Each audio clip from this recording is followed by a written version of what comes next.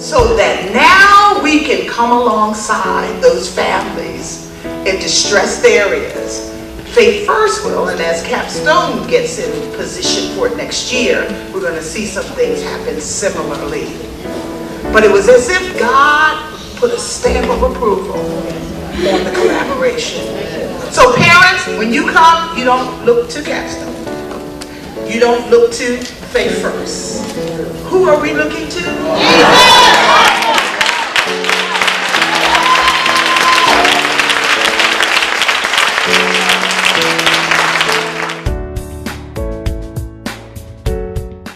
I got here at 12, my husband and I. The doors didn't open till 1:30. When I got here at 12, the security already met me. They said parents have been here since 9 or 10 o'clock waiting. The line was so long around the building, they said it was a hazard that we had to let the people in.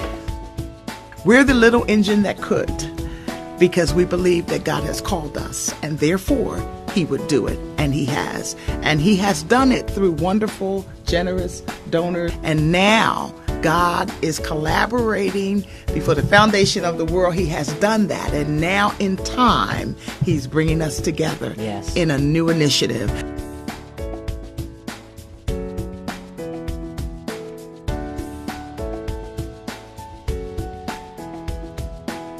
I want to tell the listeners what God can do in a life if that person would just allow Him. But this news that we have about what God is doing concerning putting children under the gospel, like Barbara was just talking about, the little children, it will revolutionize the United States of America and the world. We're not talking just about Pennsylvania, Virginia, California. I'm talking about the world.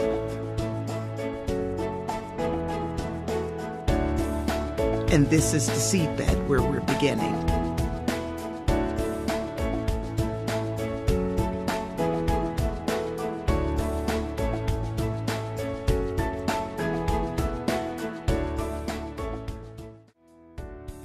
I don't know if you all realize this, but this is the first Christian community foundation in a top-tier city in the United States.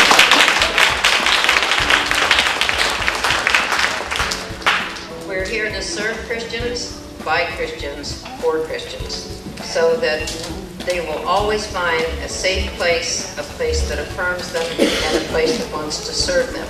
We call ourselves servant leaders because we serve first and lead when necessary. But I thank God for Capstone and the Faith First.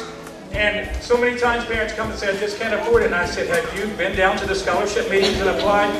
No, I haven't. Well, then you know what? You have to do something.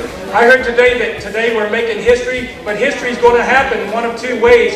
You can either get involved in history and make it happen, or you can sit back and be apathetic and negligent and let history just fall to your children in a way that's going to destroy them. And you need to be involved because God has given you the ultimate task of educating your child. It is your responsibility. We come alongside in the school, but it is a parent's responsibility to teach the child and to bring them up in the nurture and admonition of the Lord. So please take advantage and please pray and please help get donors. And when we look for Dr. Wilson, Capstone, and other organizations say, look here, we see the same way you see. We want those kids built up. We want them convicted by God because these are our future leaders. And what happens is they really stand in the gap. And when we teach these kids, we tell the kids, what you want to do when you grow up? And the kids say, I want to be a lawyer. I say, you got to be the judge. I want to be a nurse. You got to be the doctor. Why? Because what happens is you don't want to get you can hire people and train them in a way that you're being trained right now. I want to give everybody my cell number. Are you ready? Yeah. 215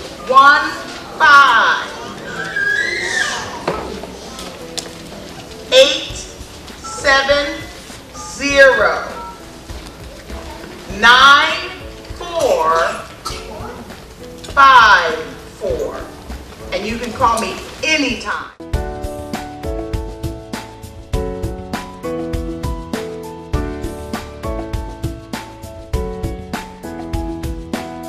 We're so pleased that she's really linked up with us at Capstone and with Sam So if you're interested in learning more about the Capstone Legacy Scholarship Fund, you can contact us at our website. Sam has it under businesses, and find out about that at www.capstonelegacy.org, or call 610-688-8890. Talk to Sam Harrell, Director of Programs. If you'd like to look and support Capstone or look into a donor advised fund, you can contact me or Sam. May God bless your living legacy.